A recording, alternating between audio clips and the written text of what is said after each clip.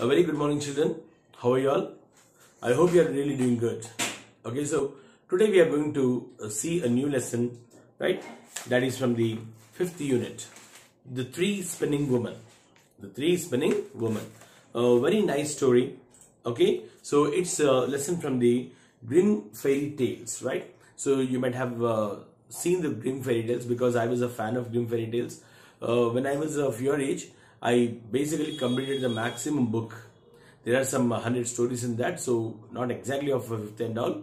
So in the 6th and 7th and all, I completed the whole book. Very, very nice stories and also very, very interesting stories and all. So you can find in that particular book. So it's very important for you to understand the story and also so that you have read the questions here, right? Comprehensions here. So it's not like a story, but also make sure that you listen very carefully with most concentration.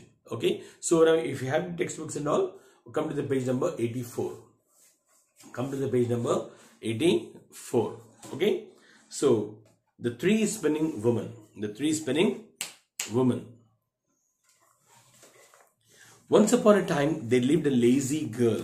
She hated spinning, and though her mother wanted her to help, she just would not spin. One day her mother got so angry and impatient at her that she started beating the girl, upon which the girl began to cry loudly. So here we are talking about a girl, right? And once upon a time there was a lazy girl who was not very active.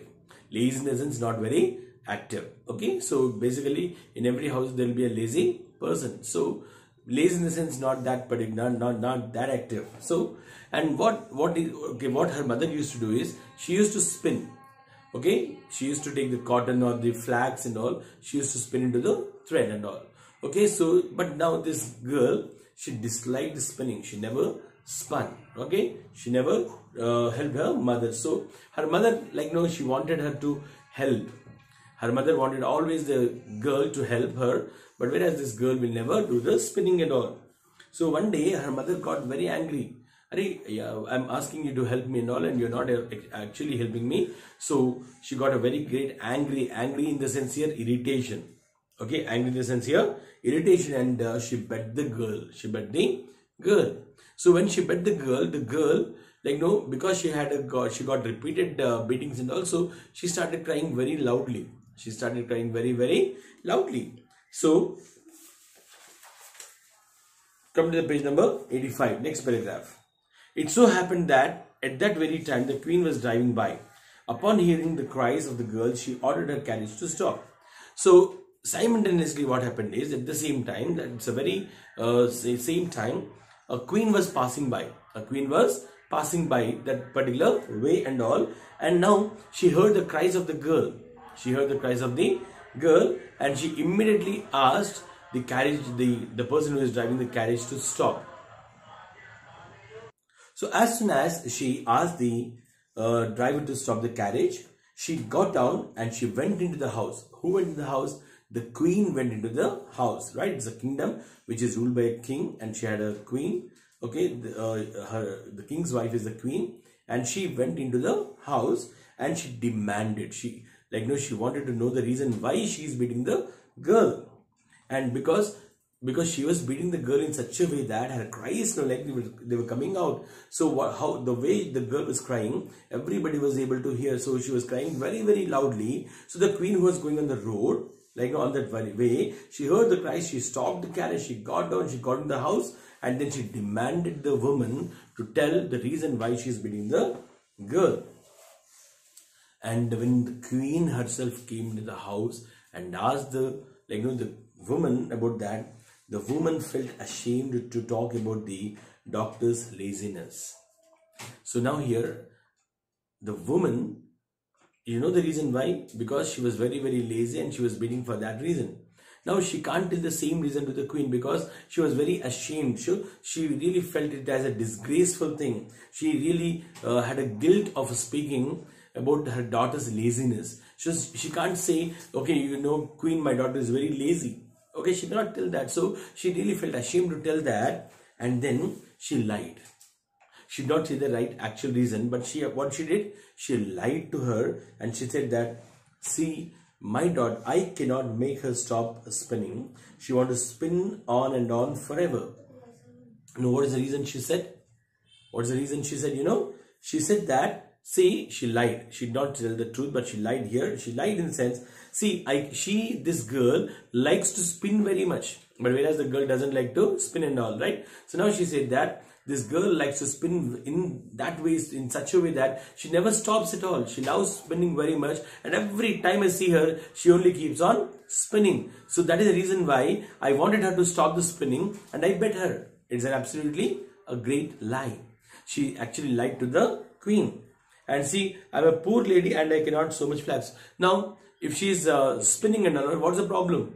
The problem is that I'm very, very poor woman and I cannot get the flax. Flax is a plant which will release the flax so that the flax can be spun into some thread and all. So she cannot buy the flax. See, if they have the flax in their home, they can she can spin it. But now because she is poor, she cannot bring the flax. So that is the reason why I'm really beating her so that she can stop the spinning. Hearing this, like the queen answered. What should answer we see now? The best news I've heard. I just love spinning. I'm happiest when the wheels are humming. So hearing this, the queen said that, you know, this is the best news I have ever heard. Right? This is a great news I have ever heard. This is a beautiful news, like, you know. And you know why? Because I love spinning.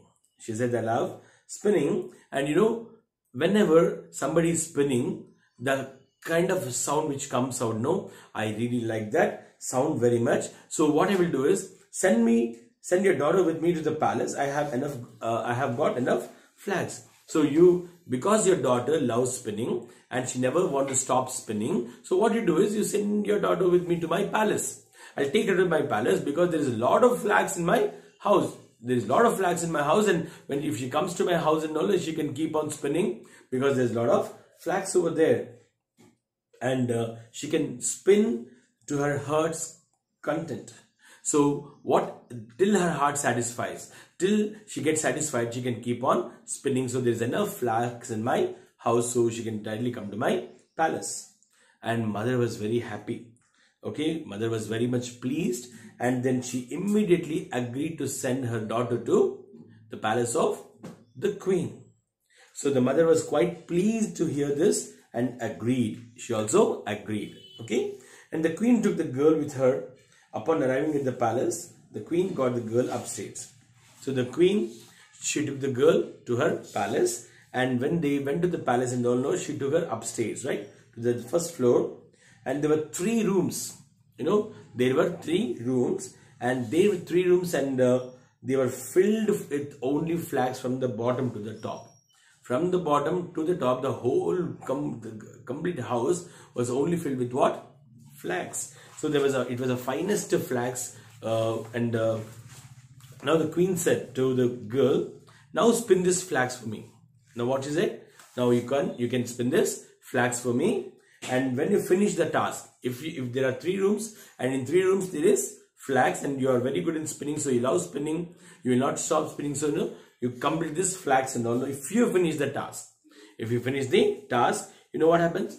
You will have my oldest son for a husband. So I will marry one of my eldest son to you, right? You will get married to my eldest son.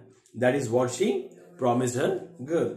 And I don't mind, because you are a poor girl, like you might have a thought that, like that. So I don't mind if you are poor.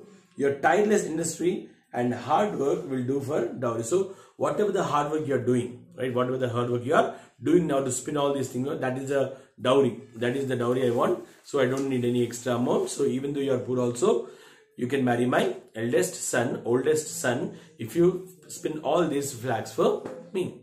That is what the queen requested. And the girl became very frightened. She knew that she would not be able to spin all the flags, even if she sat from morning to evening at the task. So the girl, she was very frightened. She was afraid. Her heart was full of fear, because she definitely knew that she cannot spin the whole flags. Even she sits from the morning till the evening and all, no, she cannot do that work. So she was all alone, and then she began to cry. and she sat there for 3 days. She sat there for 3 days without doing anything, and she did not spin anything. And on the third day, what happened? The queen came to the room, and when she saw the whole room and all, like, she was absolutely surprised, and she said that why didn't you spin the flags? And the girl said that, see, I am missing my mother very, very terribly. I'm really missing my mother so terribly that I did not begin spinning the flags. So that is the only reason, Queen. So because I'm very much missing my mother, I could not spin the flags. And the Queen was satisfied with the answer. Okay, now because so this really satisfied the Queen. So the Queen was very much satisfied with the answer because she was missing the mother. She did not start the work. But as she left, she said to the girl, tomorrow you must begin my work. So the next moment she said that, she was about to leave the room, and she turned towards the girl and said that, tomorrow you must begin my work at any cost. So now, did she begin the work? Was the work done? That's all the things we are going to see in the next session. Until then, see you all. Have a great day. God bless you.